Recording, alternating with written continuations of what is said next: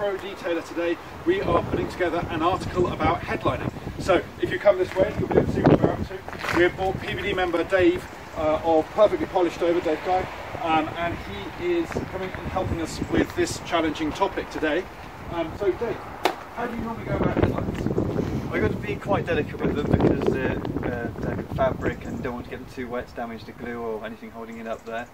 We're going to try a few different things out to see what works best and try and take good care of it. So headlinings, as with a lot of things, is about starting gently and seeing essentially how far you need to go in order to get the grot out, and equally knowing when to stop because you can end up doing more damage. Now, as you can imagine, Boris, he is a 2002 car, so he's 16 years old.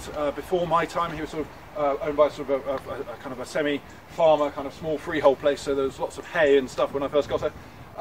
And the headlining, it's Seen better days. Seen better days is the best line. So I think it's technically quite stiff. It's not sagging like kind of an old Rover or Jag or something from the day, but it is pretty filthy.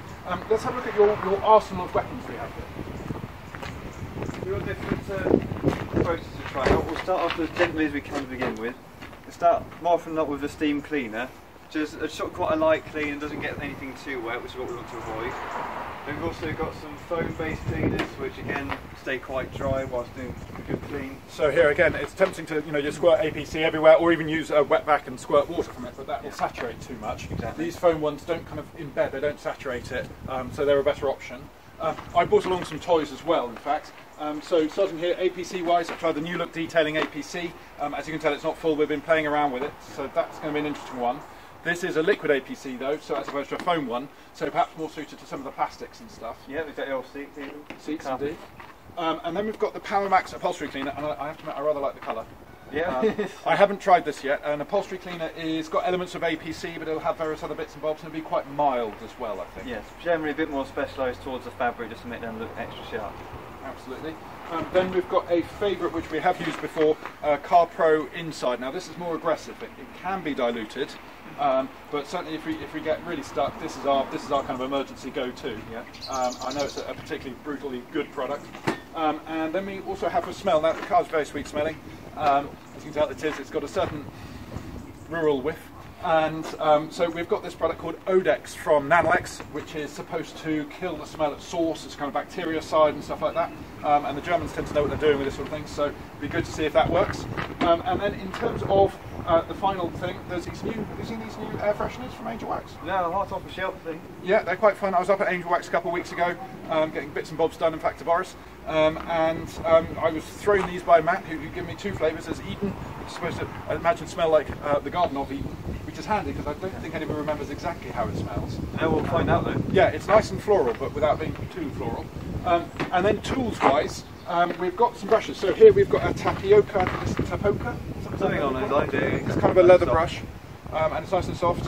And then we've got a slightly stronger one. This is actually a colour lock brush, which feels, it's like a shoe brush but not as stiff. Yeah. I would say they're polycarbonate or poly something, they're synthetic, so no animals were killed, whereas this one, probably tons slaughtered for it. Possibly, yeah. And then we've got some handy other bits and bobs. Now these I picked up from Angel Wax as well. Yeah. This is just a brush, but because it's short and tied in, it's kind of soft while still being stiff. It's got some give to it, so but yeah, still doing a good job. Yeah, so we're going to have a play with that, see what happens. From the same place, Angel Wax, I got one of these. Now, any guesses to what this is? It's completely irrelevant for our task today, in fact. But anyway, we've got one of those. In fact, it is for doing air vents. So you can imagine all the little air vents. If you want to get all James May about things, you just go along and de-dust your air vents. I love it, as you can tell. And they've got various brushes we're going to use. So Valet Pro do nice selection of brushes, both soft and hard. And then we've got these slightly wacky things here. So this is sponge on a stick, or Hygan. And they do various sort of sponges, and you think, oh, sponge, car care, you can't do that. The answer is, in certain places, sponges really do make sense.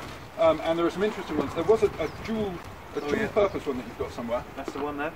So these would be quite interesting, because again, yeah, they're too stiff this for paintwork, for sure. Definitely. But for fabric, it might work. It can be quite ideal, yeah, but this one's slightly softer as well, so it's ideal for headline. It's not going to fluff it up or anything like that, which we want to avoid. That's true, because again, you can end up with quote-unquote bubbles and stuff like that. And they've also got handy little sponges there. These are really, really soft, so good, again, for interior work. So we're going to see how that works. You'll be able to read all about this in the next issue, but in the meantime, I just want to show you what we're up against. So hold your metaphorical breath. In fact, what I'm going to do, I'm going to grab the camera off you there. you will see what we're contending against. It's pretty mucky. I'm just trying to get it so that the light can be seen. But that is kind of 16 years worth of light agricultural usage, I think would be the best way of describing it. We've also we're going to spend the next sort of couple of hours, I think, going through this, and I want to do some 50/50s and try the different methods out. And then we'll put full details, full instructions, full kit list, all in the article coming out in issue 8. Yep. So it looks like it'll be quite a fun afternoon. Oh, I'm loving it. Catch up soon.